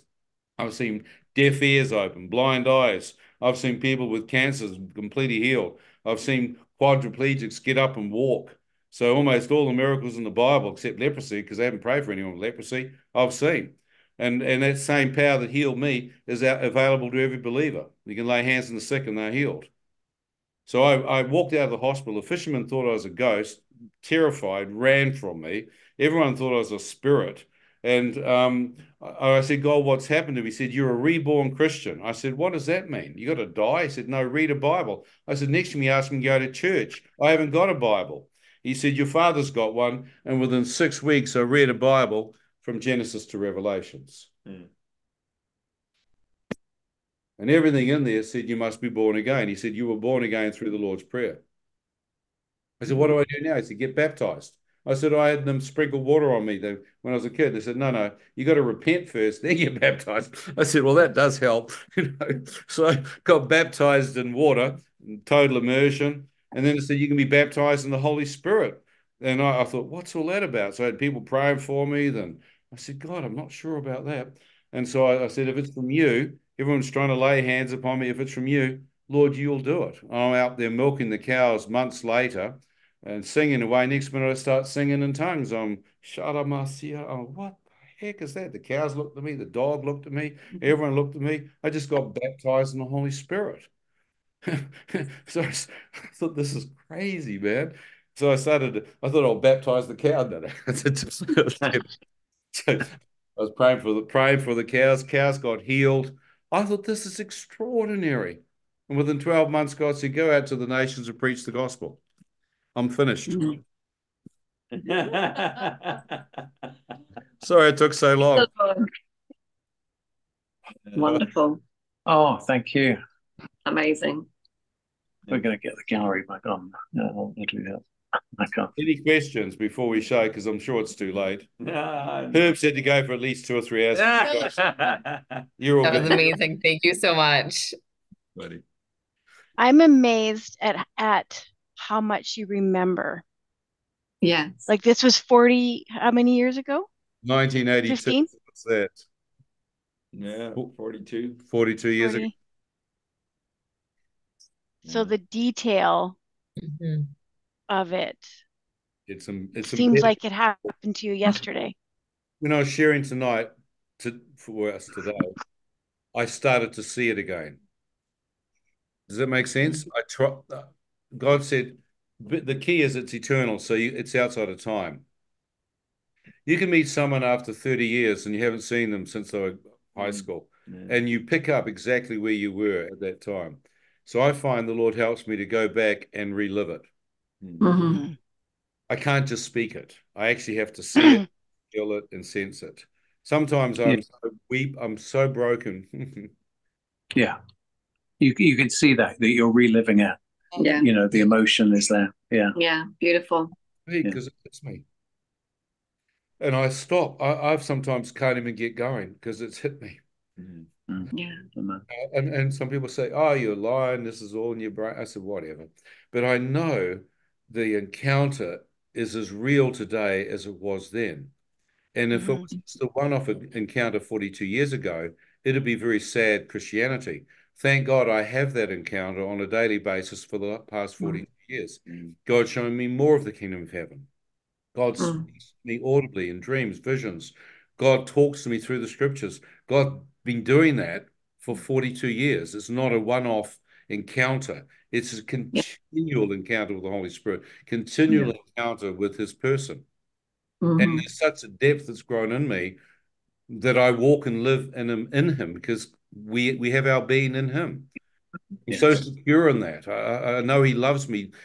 His love is beyond comprehension. Yeah.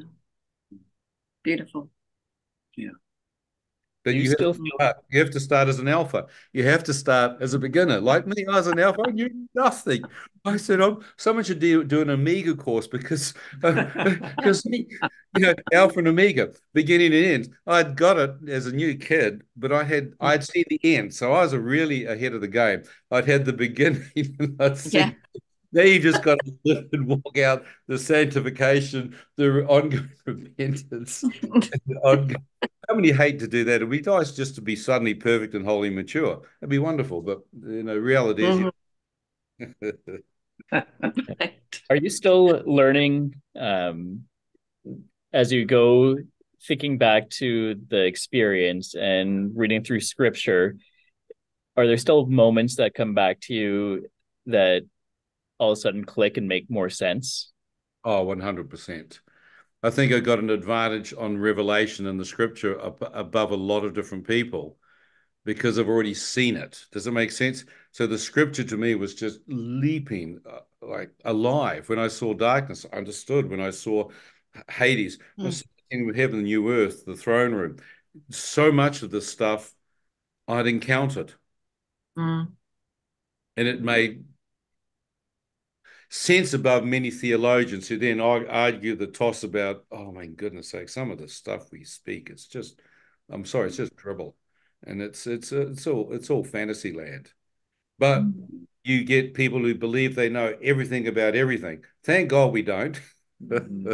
Thank God we're still learning. I think the older I've got in Christianity, the more I realize I've got about maybe 3 sermons. You've just heard one of them, my testimony. And yeah, when you're young, you think you know everything. As you get older, all you think is, he loves me. Yeah. I love him. It's all good. And you love others now. And you love others. Well, because that's the whole heart of God. Yeah. We love because he first loved us. And God so loved the world, he came to save it. So if you want eternal fruit, a wise man wins souls. It's not rocket science. No, if you freely received it, freely give it. I mean, thank God for people who've got a heart to evangelize. How will they hear unless someone tells them? I mean, I've spent 40 plus years. I've preached to anything, everyone. I'm a walking track man and Robin. I've got tapes. I'll share the gospel anywhere. I'll give someone never met before as much time as they want to hear the gospel. And I'm storing eternal fruit. One guy said to me, man, what are you on?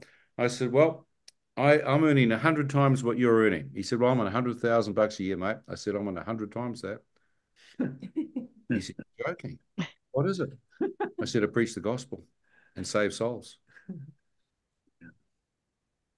I said, I store my treasure in heaven. I said, he said, do you have a house? I said, no.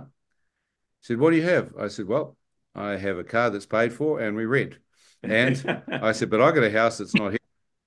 It's been worked on right now. It's called a mansion in heaven. Amen, you're welcome to come visit anytime.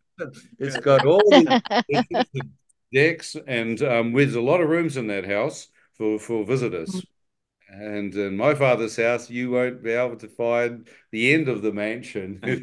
It'll be like Hotel California. It'll just keep going, mate. So, Ian, what did your mom say when it all came out and you saw her again? She saw me reading the Bible, asked what happened. I told her. She burst into tears and told me how she'd been praying. Mum, your prayers were the key to me praying. Had you not been praying? And God said to me, you might have 10,000 people wish that person dead, but there can only be one person praying. Who's God going to listen to? The person praying. And I've been to prisons. I've been into some of the maximum security prisons up in Route 66. And I've seen men weeping, bawling their eyes out. Because they got praying mums, praying grandmothers. These are Hispanic boys. These are big black killers, and they are on their knees weeping. As their mum must have been, their mum or their grandma is praying when I'm preaching. because the Spirit of God hits the room, and I see grown men come under conviction. So it's real when we're prompted to pray, because there's times, many times, just all of a sudden someone will come to mind or something's laid on your heart and you're just thinking, with wow. So that's a testament. That's proof. And people have been given that. The body is so beautiful. Some are intercessors. Some have got a power prophetic. Others have just stand the gap. And I found most women have an inbuilt thing for their kids. Men, most can have a clue what's going on, but most of the women really are in touch with the Spirit for those kids. And their job is to pray as the Holy Spirit leads them. Others evangelize, others pastor, some teach, some prophesy, some are apostles. Thank God that there's some just mercy ministering helps. Just find out what you can do to help serve the body of Christ and each other to bring in the harvest. Yeah. Simple, really. Simple. Hear God. I mean, have an encounter with God. If you're not hearing Him and encountering Him, I don't know what you're doing. Whatever you're doing ain't working. People say, "What?" I said, "Seek Him." The apostles and they spent 40 days up there waiting. Well, I mean, take some time, wait, fast, pray, dig a well, do something, but get serious. People say, "I want the instantaneous." No, there's a price behind the anointing. There's a price behind anything you do. There's a cost. And if someone says there isn't, then they're lying. It'll cost you everything. It'll cost you everything. To the level that you're willing to commit and fully immerse yourself into God is the level that He'll meet you. There's a price. I could tell you the price, and some of them then say, "I don't want that. I just got my ticket to heaven. That's good enough for me, Jack. See you later. I want the God bless me club for me." Well, that's wonderful. You'll have a boring Christian life and get to heaven. Then you get there, you'll actually have regrets of what you did and wasted years on planet Earth. And you can't blame the pastor, the preacher, or the Alpha course for actually not getting you motivated. You've got to get motivated yourself. You've got to get the desire and the heart and the passion. Pray for it. Get me on fire, God. Eyes of the Lord look across the earth for a heart who's wholly devoted to Him. Say, "Lord, my heart, get your eyes on me and help me." And He will. He will. Yeah. That's why we try to get together to do just that, and to encourage each other in our walk with Christ, right? Yeah. We're seeking that out. And how do we do that better, right? How do we know Christ more each day, right? And Canadians are great peacemakers, but they've got to go to war. And our war is not against flesh and blood, it's against the powers of darkness. We need to really start praying, interceding for breakthrough and for fires to start in people's hearts. And when that happens, Canadians are going to be absolute world changers. The Holy Spirit has fallen on that nation numbers of times. You can go to the nations with it, touch the world. We'll go across the touch your neighbor. That's a good start. We need to get you. Sorry, Melissa. I wanted to ask you, Ian, because both you and Jane have had a really challenging year. Yes. In different ways. Yeah.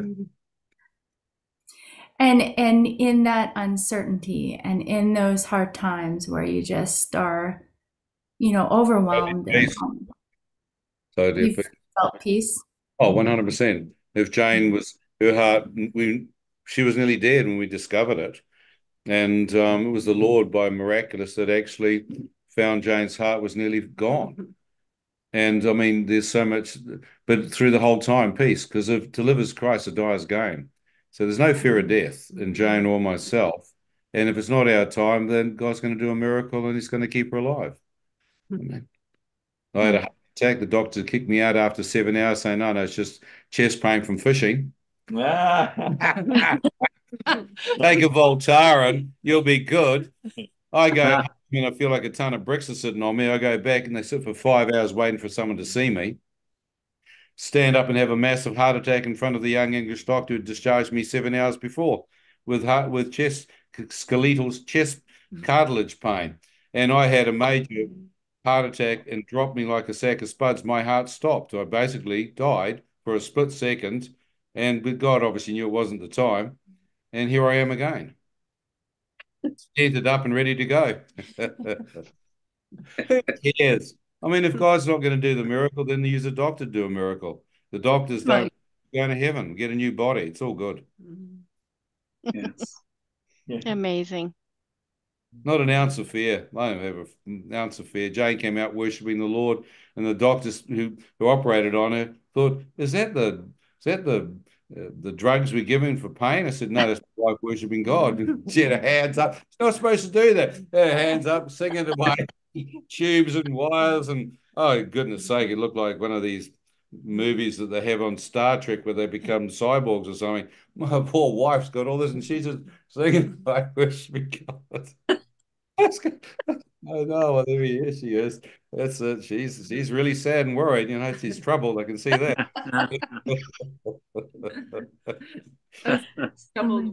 Dying before my Amazing. eyes.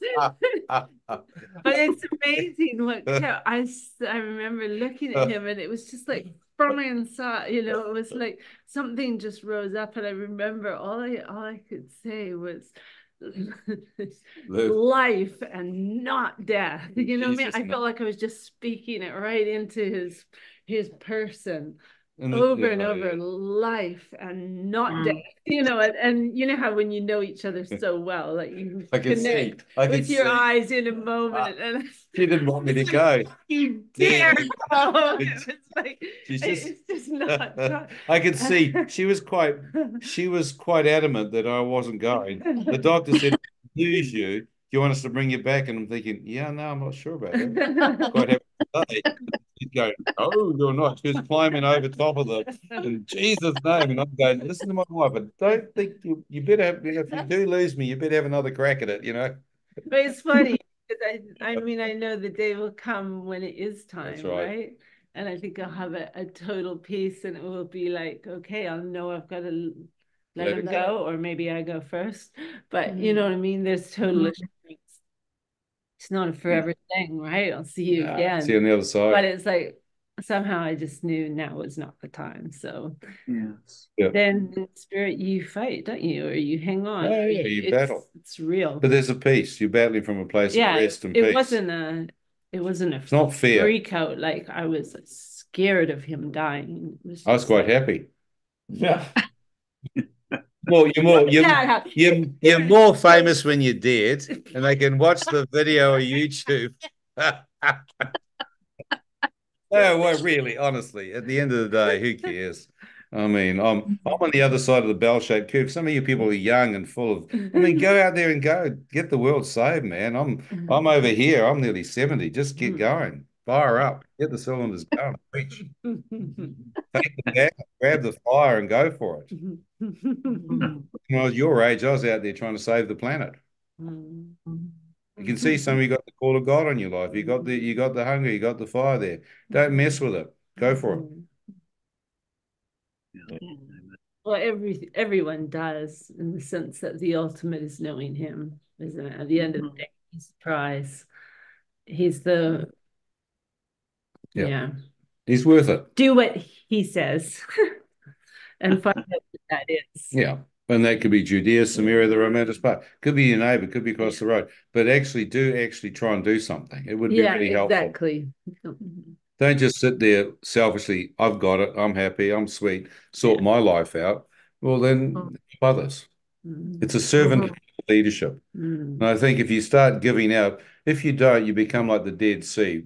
Fresh water coming in from the Jordan, and you've got no outlet. You become a stagnant Dead Sea. And that is exactly what the Dead Sea is. Living water from the Jordan comes into it, and there's no outlet.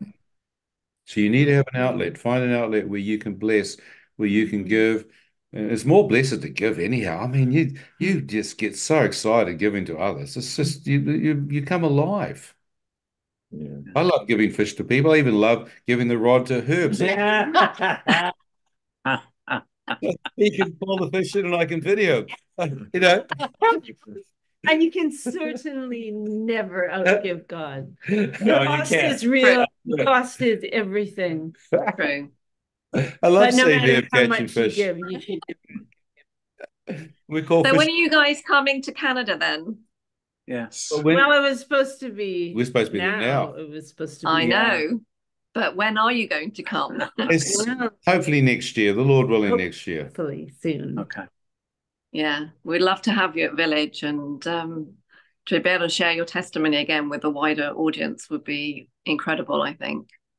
Yeah, we should make it happen. I'll go from one to however many. And what's so amazing through COVID, I love COVID because we just walk the beach and there were no cars. You can walk and cycle. It's like the apocalypse. But yeah, I think what's happened with COVID is that it's helped us be able to do this kind of stuff with Zoom. Right. I think you can touch more people. I'm going to do one soon in May with France. There's 500,000, 500,000 people on there that watch their stuff, and they've asked me to do it in French. So I mean, I'm happy because I don't even have to leave town. I can share with people in France, Canada, UK, the States. I did stuff with in the States, and I reached a couple of million people. You just don't know. So that's great for getting the message out, but there's something really precious and powerful about meeting together like you guys do. Yeah.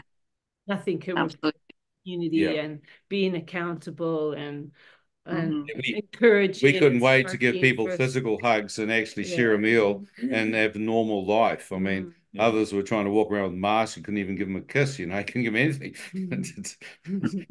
So thank God we can actually hug, pray, press the flesh, and be real. That's do it while you can, and thank God we still can. The days may come where we can't. So enjoy the fellowship when you've got it. Yeah. Other persecuted countries just don't have that. That's right. Yeah. Some people. What is your website, Ian? Like to look at, to follow you and. Where's Courtney? Paul's are right there. Where's Braden? His wife is Courtney is in the middle there. Well, wait, there you are. that's his wife. But my website needs a lot of help.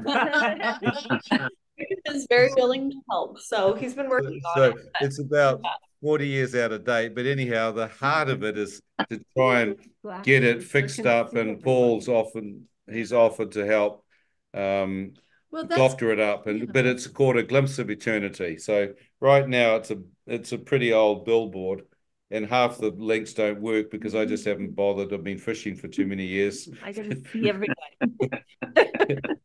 I haven't had a chance to, and Vimeo and Google have wiped my website out I don't know how many times. I've had them. There's a spider on the web, and it loves to destroy Christian web stuff. So the bulk of it's up there, and whenever it gets wiped out, because they don't put any royalties or any copyright on it, someone else has loaded it up onto there. So I sometimes have to search to see where the message or my mum speaking, or the Creole fisherman, I've got to find out where it's been loaded up again. And sure enough, someone else has reloaded that, test me up. I think I had 75 million until Google wiped everything out. Hits on the website, and then it's starting to rebuild again. But most people try and sell things and flog stuff off. Well, Jesus said, freely receive, freely give. So I don't make any money off anything. It's all the teaching, all the testimony, all the preaching. It's all free. Wonderful. Wonderful. I put the link to Ian's site on the initial email. There was a link to it, but we can always send it. Yeah, I've got it here. There's a YouTube. There's your, looks like a website. It looks like it's like a no, it's a link. I think it's the website. There's a whole lot of photos of just fishing.